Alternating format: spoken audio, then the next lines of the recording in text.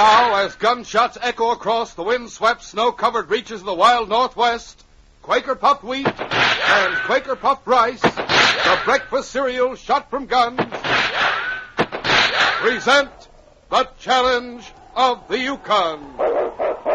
It's Yukon King, swiftest and strongest lead dog of the Northwest, blazing the trail for Sergeant Preston of the Northwest Mounted Police in his relentless pursuit of lawbreakers. On King! On, Huskies!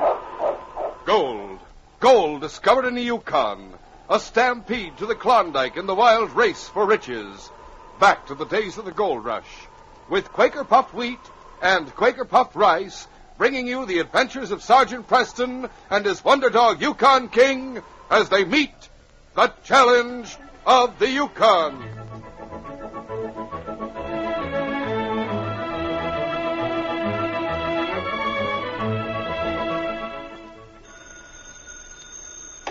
Hello? Oh, this is Jay Michael, announcer on the challenge of the Yukon radio program. Could you tell me what your family had for breakfast this morning? I sure can. Our family enjoyed Quaker puffed rice with milk and fruit. And tomorrow morning, we're going to eat Quaker puffed wheat. There's a family that's a breakfast-happy family. Yes, there's nothing like a breakfast you really go for. Like, for instance, delicious Quaker puffed rice or Quaker puffed wheat. These ready-to-serve king-size grains are shot from guns, actually exploded up to 8 times normal size to make them crisp and tender. Tomorrow morning, why don't you enjoy this thrifty, tasty, easy-to-serve breakfast treat? Quaker puffed rice or Quaker puffed wheat.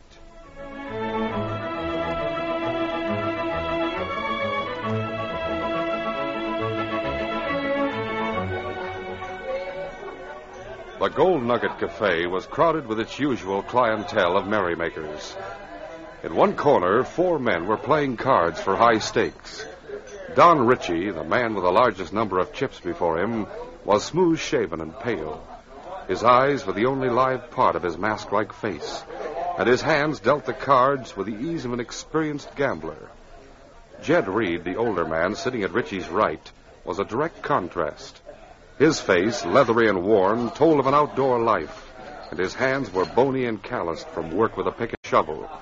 An old dog lay quietly beside him, looking up now and then when his master spoke. Lucky sure with you tonight, Richie. That's the 3rd straight pot you've won. Maybe that dog of yours is bad luck for you.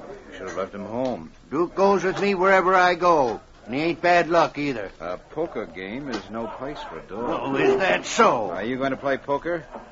Pick up your hand. That's not all I'm going to pick up.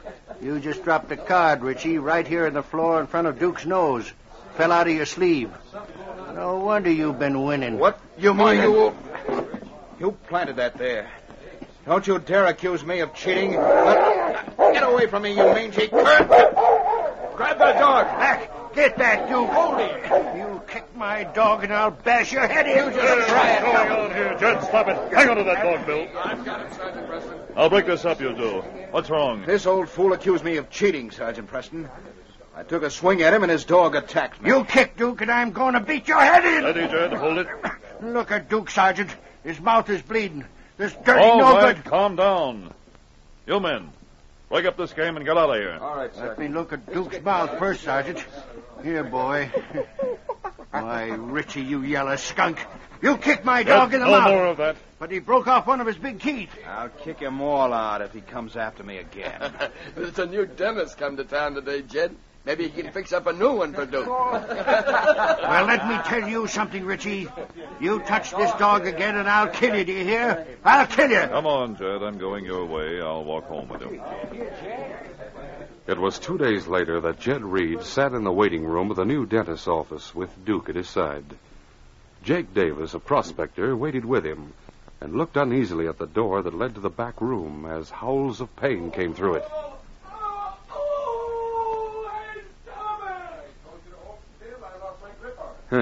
That sign outside says painless dentist, but that sure don't sound like it. None of them are painless. Guess we're pretty lucky to have a dentist way up here in Dawson. A real one, I mean. Well, Dr. Drake just got here a few days ago, didn't he? Yep. He come from somewhere in the States, I guess. So I heard. I don't know why he'd pick a cold place like this when he could make a living where it's warm and comfortable. Well, he's probably going to try some prospecting as soon as he makes enough to grub stake himself. Never mind, Duke. Lie down, boy. That howling even makes your dog nervous. You shouldn't have brought him here, Jed. He might make trouble when the dentist works on you. Well, I had to bring him. He's the patient, not me. What? Wait till the boys hear about this. I don't see anything funny. Duke is just as important to me as any human. Now wash your mouth out with salt water once in a while, and you'll be all right. Thanks, Doc. Who's next? We are. Come on, Duke. You better leave that dog out here while I take care of him. No, Doc. He's the one I want you to treat. Are you crazy? No, one of Duke's fangs got broken off. He needs it for eating and fighting. Well, I'm no dog doctor. Well, it's no harder to make a dog's tooth than a man's tooth, is it? Well, he's liable to take my hand off. Not while I'm holding him, he won't. And Duke will make friends with anybody I tell him to. He understands almost every word I say. No, sir. Get him out of here. Of course, I'd be willing to pay him mighty well. Almost any price you say. I got a good gold claim, and I have... I see. Well, now, if you're willing to pay for it, bring him in, let me have a look at the tooth. Now I'll see what I can do. Well, thanks, Doc. Come along, Duke. Well, if that's not the darndest thing. Well, hello, Richie. Hello, Jake. The new dentist here? Yep, he's busy just now. Well, maybe I'd better come back another time. If he's taking you Oh, next... I'm in no hurry. I'll be glad to give you my turn. It's taken me a while to sort of get up my courage. Well, if you don't Oh, mind... not at all. Oh, say, do you know what that dentist is doing? What? You know old Jed Reed? Yeah? He's brought his dog here to get a gold tooth for him. I bet you never heard of that back in Seattle where you come from. That old fool. He'll probably try and send me the bill. I kicked the cur in the teeth the other night. Well, so you're the one who broke his tooth. Should have bashed his head in. You bring him in tomorrow. I'll wear some heavy gloves. You bring some strong cloth. Canvas or something. Well, thanks, Doc. I'll have him here. Get back, you cur. Stop it, Duke. Get back here. You better get him back, or I'll kick the rest of his teeth in. I told you the other night, Richie. You so much as touch this dog again, and I'll kill you. Get him out of here, or I'll put a bullet in him. You do, and you'll never live to tell about it. Come on, Duke. Doc, I'm letting Richie here have my turn. He's in kind of a hurry to see you. Oh, all right. Come in. Sure. Thanks, Jake. You don't seem too glad to see me. Well, I don't know what you mean. Your whiskers aren't fooling me, Carson. I know you back in Seattle, and you know me. You're crazy. I never saw you before. All right, if you want to keep up the act, I'll leave. But I've been getting the Seattle paper sent to me. The last one had a picture of Dr. Carson in it. Seems he's wanted for murder, and they don't know where he is. Of course, if I tell the police I think I know and show them the clipping... Why didn't you show it to them? Because I'm an old friend of yours. They'd never suspect you with that black beard hiding your face, but they could shave it off, and they could check on you.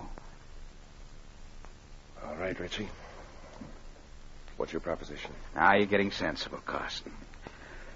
I think you're going to find the dental profession quite profitable up here. I hope you're right. Like everything else, you can make your own price. If a man has a toothache, he isn't going to quibble. Go on. Well, now, Carson, I don't have to draw you a picture, do I? You want to cut in on the profits as a price for your silence. Is that it? That isn't unreasonable, is it? It's blackmail. Oh, let's just call it an exchange of favors. You seem very sure of yourself. I've planned it all very carefully. I've been planning it from the minute I recognized you. And if I were you, Carson, I wouldn't plan anything, well, let's say violent. That clipping is in very good hands in a sealed envelope with a note on the front. To be delivered to the mounted police in case of my death. Looks as if you're holding all the cards, Richie. I knew you'd see it my way. How much do you want? Well, let's start off with a few hundred. Start off? Yes, Carson. Start off. It was about 2 weeks later that Sergeant Preston went into the Gold Nugget Cafe and was hailed by some men at a nearby table. Hey, there's Sergeant Preston. Sergeant, come here a minute. We want to show you something. Hello, boys. How are you, Jed? Fine, Sergeant. We want you to see Jed's dog. Show him, Jed. You heard about his new tooth, Sergeant? Why, yes, I did, Jed. I'd like to see it. It's a good thing you left King outside. If he saw this tooth, he might get jealous. Hold still, Duke. Let me show the sergeant your tooth. There it is. Ain't it a beauty? Well, that's a good job. That new dentist must be pretty good. He is. He said, of course, his tooth wouldn't be quite as strong as the real one, but he can use it. Sharp, too. I wish I could make Don Ritchie pay for it. He broke the real one. Well, got a few errands to run before I go to bed. I'm getting up early these days to work my claim. Come on, Duke. Later that night, Don Ritchie, alone in his cabin at the edge of town, had begun to unlace his boots and prepare for bed when there was a knock on his door. Who's that?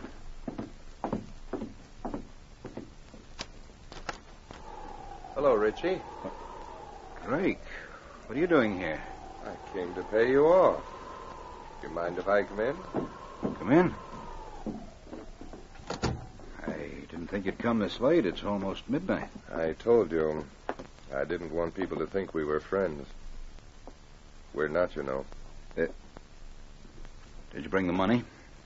Richie, for the last 2 weeks, I've been finding out everything I could about you. Finding out about me? I found out you didn't have any friends in town. Nobody's really close to you. Except a trapper, Jacques Dupré. Whoever told you that was wrong. I have lots of friends. I don't know Jacques very well. Jacques is too innocent to know what you're really like. You've done him some favors because you thought you might need him sometime. That time has come. I don't know what you're talking about. He's the one who had the letter to be delivered to the Mounties in case anything violent happened to you. Did you say had the letter? I decided it'd be more profitable if I paid him the money that I was supposed to bring here tonight. Boy, that dirty little cheat. He sold it to you. He double-crossed me. Carson, no. Put that knife away. A knife is quieter, Richie, and I know how to use it. Get back. Get away. Before I do this, you might like to know that I just guessed where that letter is. But I'll get it after I finish you. We'll continue our story in just a moment.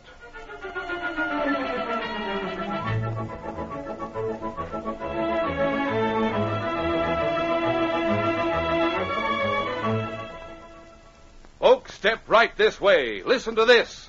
Today we present to you Levram the Mental Marvel. Yes, here he is, folks. Spell his name backwards and you get Marvel. Got it? Levram the Mental Marvel. He will now perform feats of the mind that will stagger the imagination. He will answer questions that will positively amaze you. Now for the first question. Mental Marvel, are you ready? I am ready. What name is listed on page 1497 of the Chicago telephone directory? In the right-hand column, 60 names down from the top. The name you seek is the Quaker Oats Company. The Mental Marvel is absolutely right. Amazing. It is the Quaker Oats Company, makers of delicious Quaker puffed wheat and Quaker puffed rice, the ready-to-serve breakfast cereals shot from guns.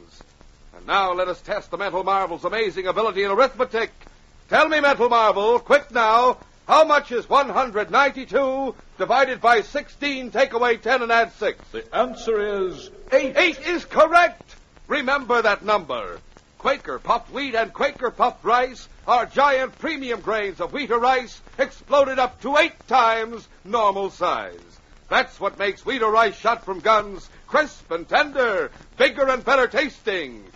And now for the final question. What breakfast makes a hit with many a He-Man Hollywood movie star? That's easy. Quaker puffed wheat or Quaker puffed rice with milk and fruit. Right you are. And fellas and girls, you don't have to be a mental marvel to know the answer to what makes the swellest tasting breakfast ever. Just one taste, and you'll say it's Quaker puffed wheat or Quaker puffed rice topped with milk or cream and fruit. What's more, wheat or rice shot from guns is nourishing, good for you. That's because Quaker puffed wheat and Quaker puffed rice furnish added food values of restored natural grade amounts of vitamin B1, niacin, and iron. So take a tip Ask Mom to look for those famous big red and blue Quaker packages. Tomorrow, get delicious, nutritious Quaker puffed wheat and Quaker puffed rice shot from guns.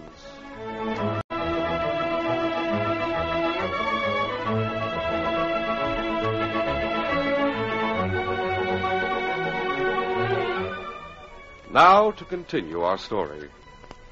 Jed Reed, an old prospector, had a pet dog named Duke, who got a tooth kicked out when Jed got into a fight with Don Ritchie, a gambler. Jed took the dog to a new dentist in town and had a gold fang put in place of the lost one. The dentist was known to Ritchie, who had a newspaper clipping from a Seattle paper saying he was wanted for murder.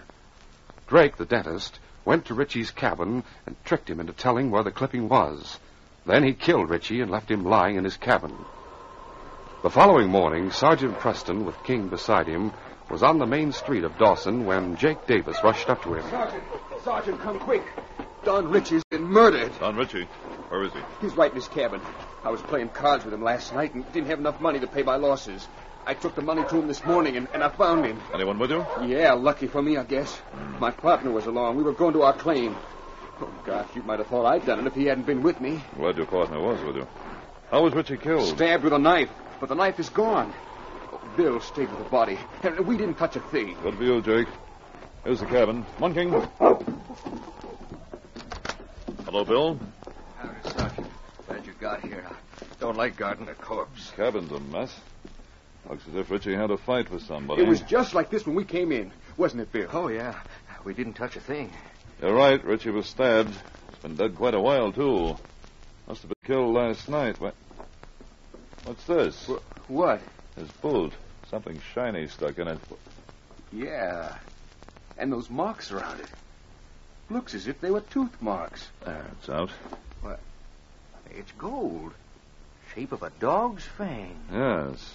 And these other marks are like the imprint of dog's teeth. Sergeant, you don't think Jed Reed I don't want to think so. They hated each other, but I don't think Jed's the kind of man who'd kill anyone. He's threatened to often enough, but I didn't think he meant it. He's the only man who has a dog with a gold tooth, and it would break off in a leather boot like this. Will you men take care of Ritchie's body? Oh, sure will, sir. I'm going out to see Jed right now. I want to see if Duke still has that gold tooth in his mouth. As Sergeant Preston neared Jed Reed's cabin with King, Jed himself came out of the door. When he saw the Mountie, he stopped. Well, Sergeant Preston, what are you doing here so early? Morning, Jed. I have a few questions I want to ask you. Questions? About what? Where's your dog? Duke? Oh, I don't know. I let him out a while ago, and he didn't come back. I was just going out to look for him. You sure you don't know where he is, Jed? Of course I don't know. What are you driving at, Sergeant? Don Ritchie was killed last night, Jed. Killed? How? Somebody stabbed him. Good. Good riddance, I'd say. He was nothing but a low-down, crooked gambler. No matter what he was, this is still murder. Yeah, I guess that's right. Say, you don't think I had anything to do with it, do you? No, I don't, but even so, I must have proof that you didn't. Where's your dog? I told you he disappeared about an hour ago. I was just starting out to look for him now. That's funny. He never runs off like this. What's he got to do with Don Ritchie? Come on, I'll help you find him. Are these his tracks here? Sure, he's the only dog around here. But you won't get far. Those tracks just lead to the trail, and the snow is packed hard on it. No telling which direction he took. That's where King can help us. Here, King. These tracks. Find Duke, boy. He seems to know what you want. As Sergeant Preston and Jed followed King to the trail, there was a worried look on the Mountie's face. When the big dog reached the packed-down trail, he turned left and trotted along slowly, waiting now and then for his master and Jed to catch up with him. And then, as they rounded a curve, King barked up ahead and wagged his tail as the Mountie approached, as if to say, "I've found him for you." For there, trotting toward them on the trail, was Duke. There's Duke. Your dog sure knew what he was doing. Duke, you old scalawag, where you been? Hold him, Jed. I want to see that new gold tooth of his. Why? You just saw it last night. Is that the reason? Show it to me, Jed. Open his mouth. Sure. Come here, Duke. Let me open your mouth, boy. Easy now. Now. Here you are, Sergeant. What happened to it? It's gone, Jed. Well, he must have broke it on a bone or something. I can't understand. Is this it? Yes. How'd you get it, Sergeant? Did you find it somewhere? Is that why you came out here, to give it back? I found it all right, Jed. In the boot of Don Ritchie. And there were other marks, too, made by a dog's teeth. I'm afraid I'm going to have to put you under arrest. But, Sergeant, I couldn't have killed Ritchie. I haven't seen him for days. Let me look at that tooth again. Here it is. Look at it carefully. But, Jed, your hand has blood on it. Blood? Yeah, I wonder where I Did you scratch it on Duke's teeth when you opened his mouth? No, there's no scratch. Look, it comes off. Let's have a look at Duke's mouth again. Duke, come here, boy. Let me see, Duke. Now, hold still, boy. Sergeant, his mouth is bleeding. He's got a cut on his lip, and I think his tongue is cut, too. If that had happened last night, it wouldn't be bleeding now. Somebody must have coaxed Duke away from his cabin this morning. He's such a friendly cuss.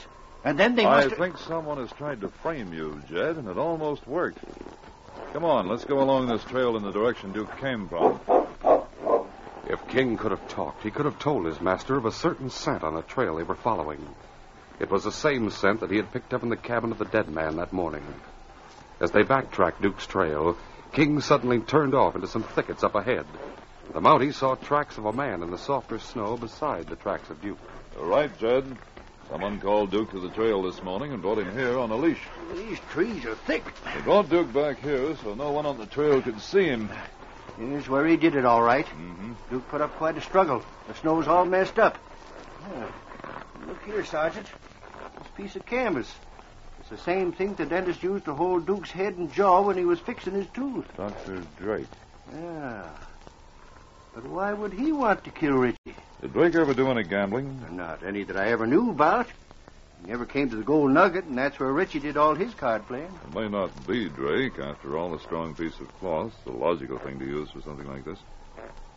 But it gives us something to work with. King, here, boy. What you doing, Sergeant? Giving King a scent to follow. He'll take me to the man who handled this canvas. You better go back to your cabin, Jed. Can I go with you? I'd like to get my hands on the polecat that tried to frame me. Let the law take care of that. Take Duke back to your cabin. I'll see you in town later. All right, King. Get him, boy. Find this man for me, fella. Sergeant Preston was surprised when King turned in the direction away from town as soon as they reached the hard-packed trail. But he knew the big dog was reliable and followed him at a fast pace. They had gone almost 2 miles when the Mountie saw a man on the trail ahead. The man was carrying a heavy pack of furs and was walking slowly with his heavy burden on his back. King, however, went straight past him. And when the man turned around, Sergeant Preston recognized Jacques Dupre, a French-Canadian trapper. Hello, Jacques. Sergeant Preston, what you doing out here so near my cabin? You come to see me? It looks as if the man I'm trailing might have paid you a visit. Seen anyone around here last night or this morning? Me? I have been following my trap line for 2 days. I have not been home. That's where I go now. I see. You may have decided to use your cabin because you weren't there. Who is this man you look for? Did you know Don Ritchie? Don Ritchie? Maybe he's a good friend of mine. Maybe he come out to see me, no? Don Ritchie was murdered last night, Jacques. Ritchie? Murdered? No. Did you say he was a friend of yours? He do me lots of favor. He helped me get better price for my fur. First time I ever heard of Ritchie doing anyone a favor. I didn't know he had any friends. Sergeant, it's good thing you come out here. Ritchie give me letter to keep for him. Huh? He say, Jacques, if I die, you must give letter to Sergeant Preston. Give it to me, but why would... Jacques, where is that letter? He said this letter is very important. So I put it in good, safe place in my cabin where I hide my money. Nobody can find it. It's a good thing you weren't home last night. Probably saved your life. My life? What you mean? Let's go in your cabin, Jacques. I'm glad you have no windows in it. The man I'm looking for is in there waiting for you. You better let me go in first. Quiet now. Quiet, King. Come along, boy.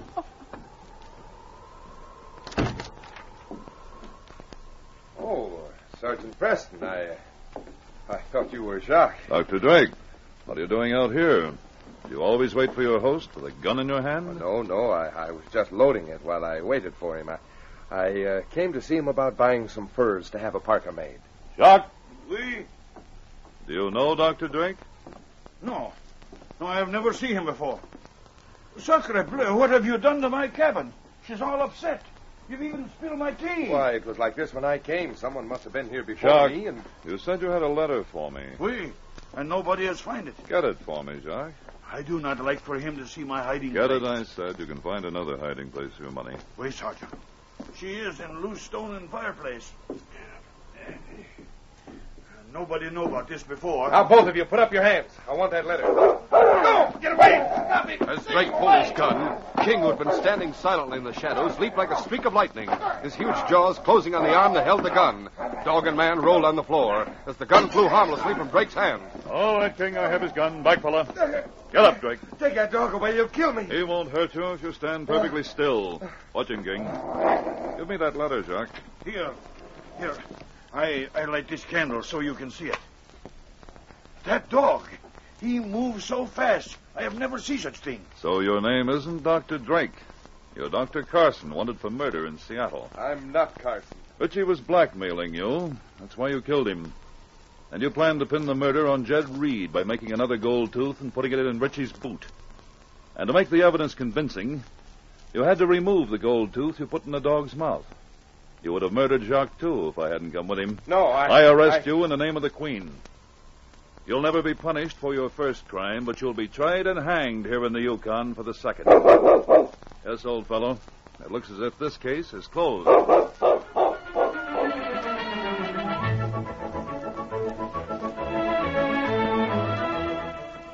In just a moment, Sergeant Preston will give you a preview of Monday's adventure. Calling all fellas and girls. Calling all fellas and girls. Be on the alert. Get set for a big surprise coming your way. Say, what's it all about? It's new, it's different, it's terrific. Every fella and girl will want one. What is it? Now it's red, now it's green. It's useful, it's keen. It's out of this world for secret codes and messages. Every listener can get one. And it's not on sale in stores anywhere. But look, mister, what is it? You'll find out. Yes, every listener to this program will know next Monday. You'll hear full details of an offer of a lifetime. You'll be in for a big surprise. So be listening, everyone. That's this coming Monday. These radio dramas, a feature of the Challenge of the Yukon Incorporated, are created and produced by George W. Trendle, directed by Fred Flowerday, and edited by Fran Stryker. The part of Sergeant Preston is played by Paul Sutton. They are brought to you every Monday, Wednesday, and Friday at this same time by Quaker Puffed Wheat and Quaker Puffed Rice, the breakfast cereal shot from guns. Listen Monday when Sergeant Preston and Yukon King meet the challenge of the Yukon in the case of the magic light. King and I saw the light in the most unusual home in the Yukon Territory. We were traveling through the windy darkness when the magic light flashed a strange message foretelling the climax of one of my most thrilling adventures. Be sure to hear this exciting adventure Monday.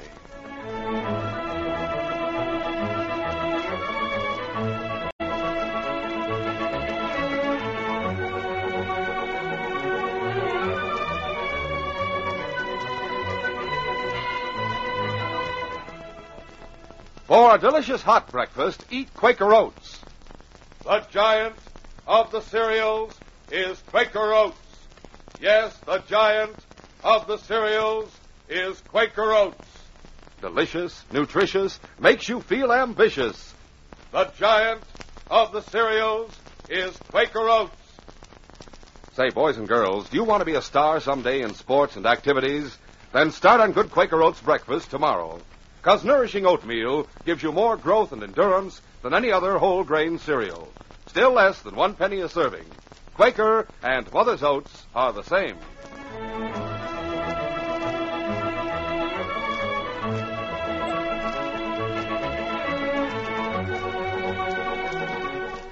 This is J. Michael wishing you goodbye, good luck, and good health from Quaker Puffed Wheat and Quaker Puffed Rice. So long. This is ABC, the American Broadcasting Company.